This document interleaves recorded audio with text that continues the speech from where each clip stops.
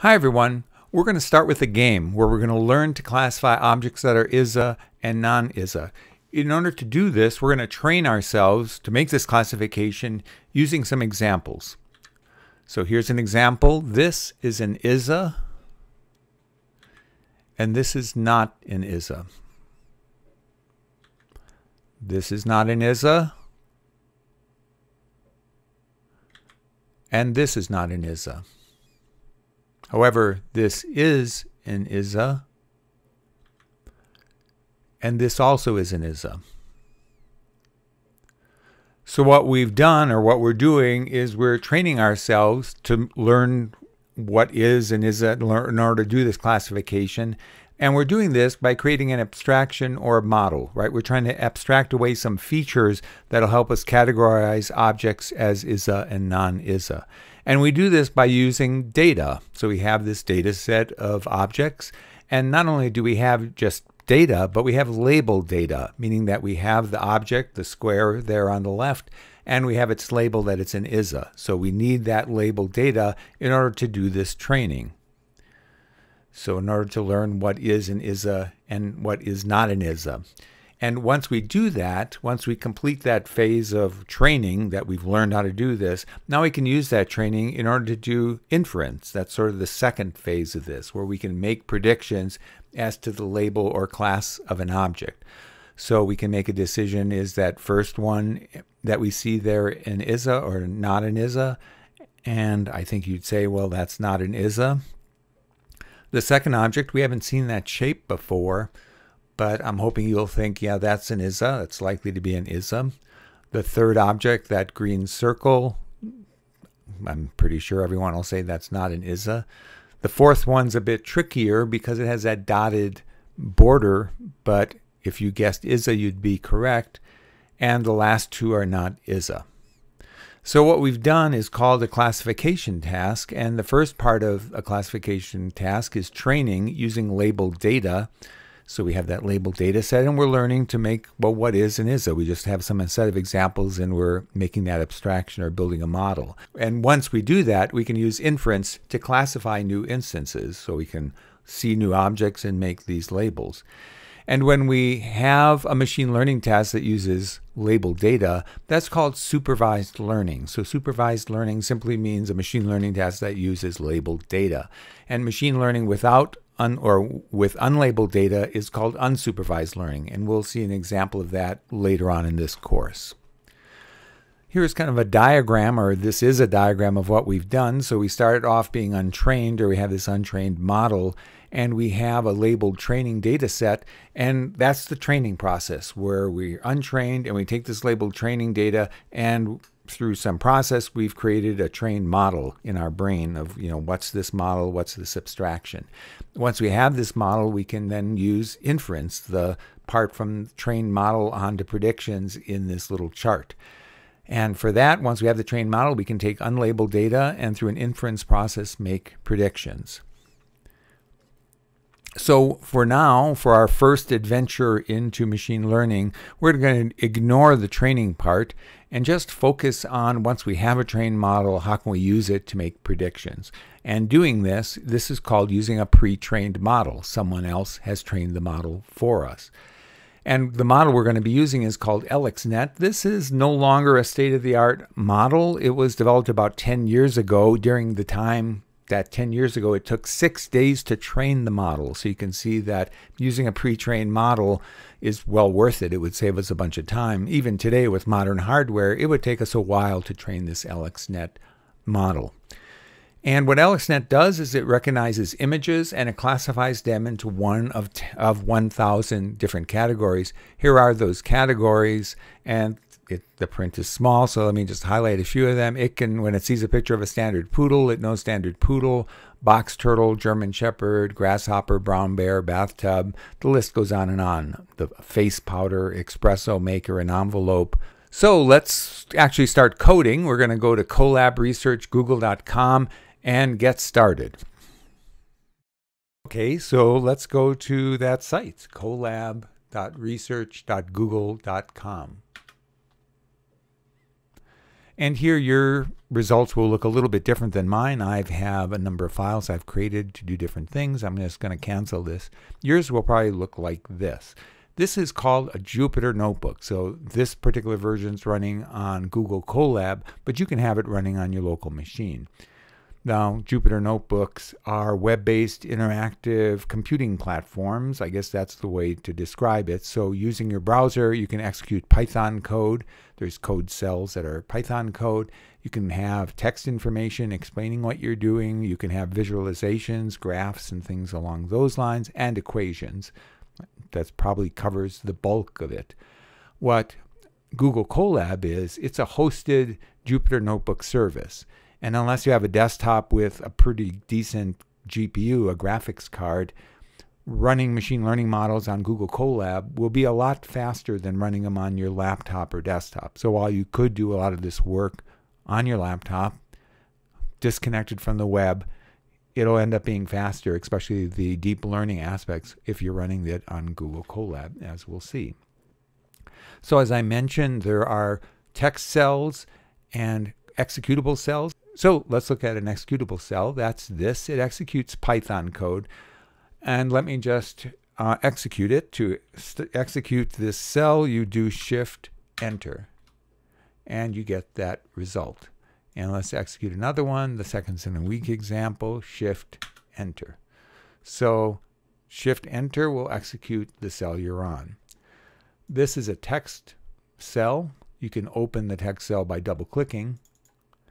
And then you can see what the editing looks like. You can change the edit whatever. Let's say you just wanted to annotate something you were doing in the next cell. The next cell is Python to do blah, blah, blah, blah. And to close that and get to the formatted view, it's Shift Enter. So you just have to remember one thing. So you can see that our changes there. All right, and it pays to look at this page. This is the Welcome to Colab page that you'll see from Google because it gives you kind of the basic introduction to Google Colab and Jupyter Notebooks. And again, if you're working in Jupyter Notebooks, you can do it anywhere. So if you learn Google or Jupyter Notebooks here, you can transfer that skill to other places. Let's go ahead and open the actual notebook we'll be using. And I'm going to go on File, Open Notebook here. And we're going to choose GitHub. And it's pre-populated with my name because that's where I usually go. But we're going to go Zaharsky ML class and hit that search magnifying glass. And we're going to use this Labs Quickstart. So I'm going to open that. And let's just make this bigger. Let's see how big I can get it to be obnoxiously big. There, that's pretty big. All right, so what we have initially here is a text cell. Let me find my cursor. And to open that text cell to get the editing view, I just double click it. And as you can see, it looks similar to what I showed you before. Let me just close that again with Shift Enter. And the thing about Google Colab is that it automatically saves what you're doing in a Jupyter Notebook. So as you progress along, you don't need to hit save. It just automatically saves. Now there is one exception to that, and that is if you open a Google Notebook that's in GitHub, it will not save anything that you do. And I've had, unfortunately, bad experiences in the past when I forget that one exception. So the first thing we're going to want to do is we're going to have to go to File, and we're going to make our own copy of this one we got from GitHub. So I'm going to save a copy to Drive. And that gives us a brand new copy. I'm going to close the previous one just so I don't make a mistake of editing the wrong one. And I'm going to change the name to something that's recognizable. So let's say this is Sarah's copy. I'll just, or working on this. So let's say this is Sarah working on this. And so I'll just go Sarah and go with that. So now it'll be saved to Sarah's drive, or if I'm Sarah. And every change I make will automatically be saved. Okay, so this is all the text information. This is good to read. It's kind of what I covered in the intro to this, but just another slant, just another view of it. So it helps to read it again just so you get some familiarity. And this is a little more detailed than what I explained in the intro. So what I mentioned is Google Colab is a hosted Jupyter Notebook service. And it's basically a virtual machine that you're provided for the short time you're using the Colab, that session. And that virtual machine doesn't have every single library we're going to be using. So we're going to have to install a library. And that virtual machine is basically a small Linux or Unix machine. These code cells execute Python code, as I mentioned. The one exception, or I guess there's multiple exceptions, one exception is that if you preface a command with a bang or an exclamation point like this one, it interprets the rest of that line as a Linux command. So let me just comment that out and comment that out and add a command like I can do a simple list, show me what's in this directory. And it's this directory called sample data. Let's look what's in there. And it shows you all the files I have. You're not going to have these files. This is my Google Colab session. And you can get another view if you want to look at actually what's in the directory. There's this icon here of a folder. If you click there, you'll see what's in the root area. And if you hit sample data, you'll get the same results. So any arbitrary Linux command you can execute.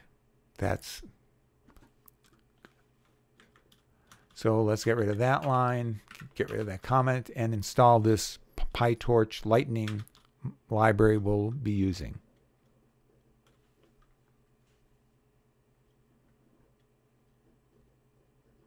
Okay, we have that. Let me scroll up. So now we're going to import the computer vision library. That's the library that contains these models, these pre-trained models that we'll need. So from Torch Vision, we're going to import the models. I'm hitting Shift Enter to execute the code. And let's just take a look at all the models available to us by going dir models. And you can see there's a wide number of them. All of these have to do with images, whether it's image classification or segmentation, which we'll learn a little bit later. These are all models, pre-trained models that relate to that. But we're going to use the LXNet one. So let me load that one. And that's done. So now that we have a pre-trained model, we can use it to perform inference. We can give it an image, and it'll tell us what that image is of, what category it is. For that, we're going to start with this picture, a picture of my poodle Ghost. And let's get that file locally. So here we have a command. Let me scroll up. So this, as I said, it's preceded with this bang. So it's a Linux command. It's a curl. So we're going to get that file and locally call it poodle.jpg.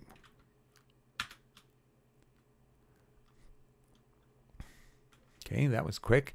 And now let's just load that into the image library, the Python image library. So we get that. And this is going to take some time, but let's display that image.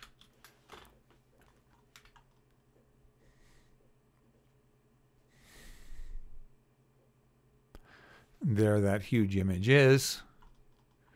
Looks good. That's what we have in Python. And as this text says, that image is 4032 by 3024, so 12 million pixels. That's why it kind of took a while.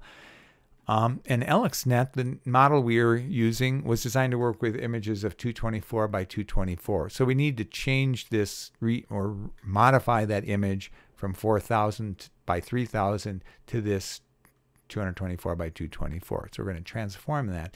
And for that, there's a library for that, fortunately. So in this course, we'll see that there's not that much code. It's just knowing what the pre-existing code is and how to use it. So we're going to use this transforms library because we're going to make some transformations of this size to get it down.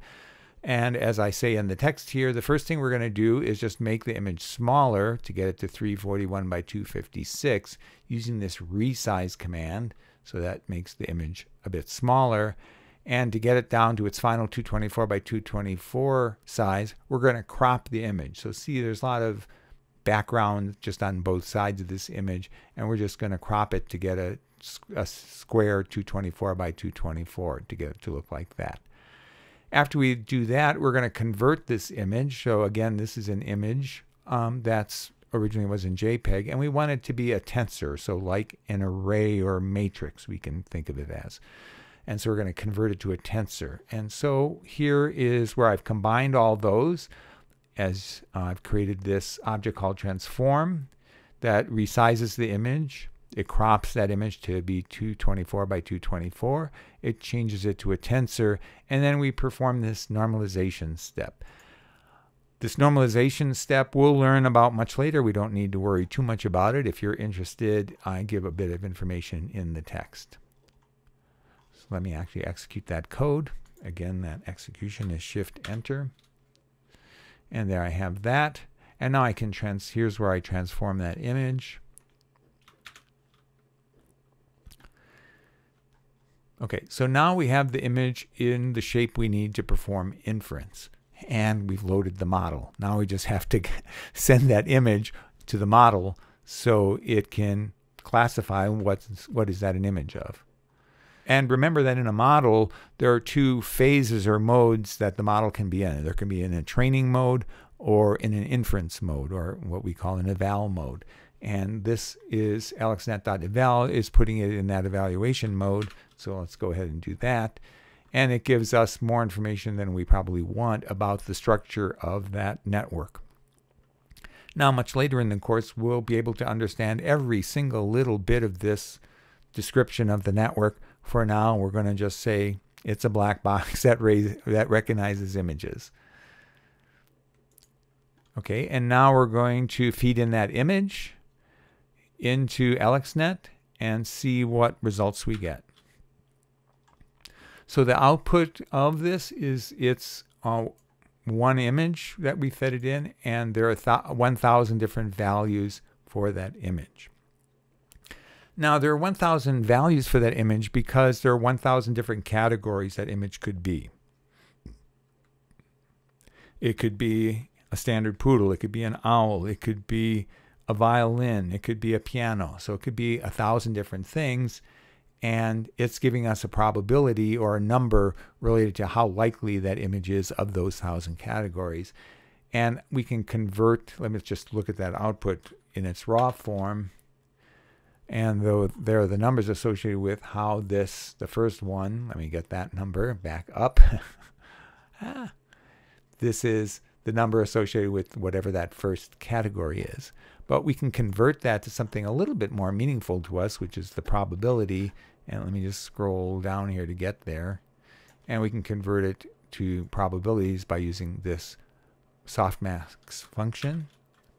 And now we get it into, it's still weird numbers, but we at least get it into the probability that of what the categories are. And as you can see, kind of that first line, it's pretty unlikely that the images of these first 5 categories, whatever they are, because those are amazingly small numbers. Let's actually get some labels, textual description of these categories. Let me scroll down here. For that, I'm going to load this file that has the names of the categories in. And then I'm going to load those and display what those first 5 categories are. And they're all different types of fish. So it's good to know that our model, our pre-trained model, doesn't think that standard poodle picture is of any of these, isn't a shark. So what we want to know is, well, what does it think it is? So here what I'm doing is saying, what's the highest probability one you find in that 1,000 categories? And that's in position 267. And now we can print out the label associated with 267, which is I do here. And that's, it thinks the highest, most probable thing that picture is of a standard poodle. It's 38% sure of that. So that I've kind of glossed over a bunch of things, but you can get the basic idea of what it's doing, right? And let's look at the first 5 positions that it could be. So what's the next thing? If it isn't a standard poodle, what could it have been? So here we see it was 38% thinking that it was a standard poodle, 37% a miniature poodle, maybe a toy poodle, a Maltese dog, a Cocker Spaniel. So all these top 5 ones were at least dogs, so at least it recognized that it was a dog. So here I'm turning this all what we've done. There's nothing new here. I'm just turning this into what we've done into a function so we can use it for other images. Let me execute that. And this is just giving us what the labels are. So we can, when we go find pictures, we can make sure it's one of the 1,000 that we see. Here are all the possibilities of what things could be. And let's try one of those things. So here I'm just saying predict. I found a picture on Wikipedia here of an electric guitar. Let's take a look at that. And let's go there. Okay, that looks like an electric guitar to us. What does it think? What does our model think it is? Okay, it's 99% sure it's an electric guitar, so at least the model works pretty well for electric guitars. Here's another one. This is of an owl. It's a nice, let me get that image to show you.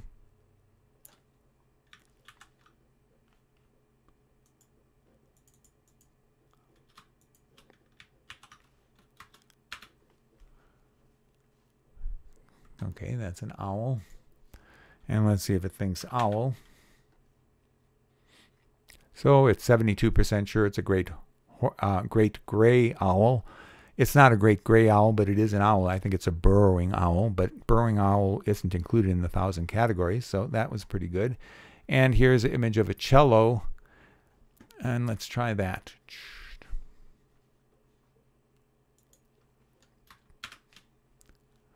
And it's 75% sure it's a cello, 25% sure, or 24% possible violin, and so on. So here it's your opportunity to try. So you followed along and hit Shift Enter a bunch of times to show you my examples. And you should have enough information to try it on your own images. Try it on 3 different images, load in a different model and try it in that model, and answer some basic questions about what's going on. So that's it for this notebook. I didn't cover all the gory details. This was just a quick start to get you doing something that's a little bit fun, recognizing images and learning a little bit about how things work. And we'll see you in the next video. Bye.